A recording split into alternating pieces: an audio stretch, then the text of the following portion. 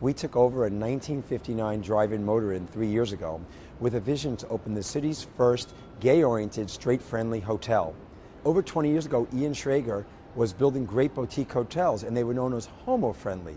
My concept was to make it hetero-friendly or straight-friendly, a place that's built from the ground up with the gay tourist and gay consumer in mind, but a place where straights would feel welcome as well. With the repeal of Don't Ask, Don't Tell, with legalization of gay marriage, and with gays being mainstream in the media, a lot has changed, but a lot hasn't changed. I still have friends that check into a traditional hotel and ask for a king-size room, and they're two men or they're two women, and the front desk people still give them a weird look. They still don't feel comfortable, for example, holding hands or kissing their significant other in a traditional straight environment. So what we've created a place here is a place where people can feel comfortable doing whatever they like, and all of our straight friends and family are welcome too. We wanted to make this place a stylish and architectural gem, so everything we did at the Out NYC is from that point of view.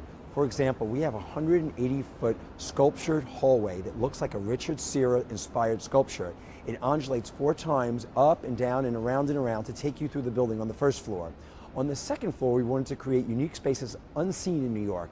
Only a few blocks from Times Square, we have an urban oasis, a lawn right here in the middle of Manhattan. The hotel opened today. We have the outnyc.com website where we're taking reservations and information about having weddings here and our nightclub and everything else we have to offer here at this urban resort.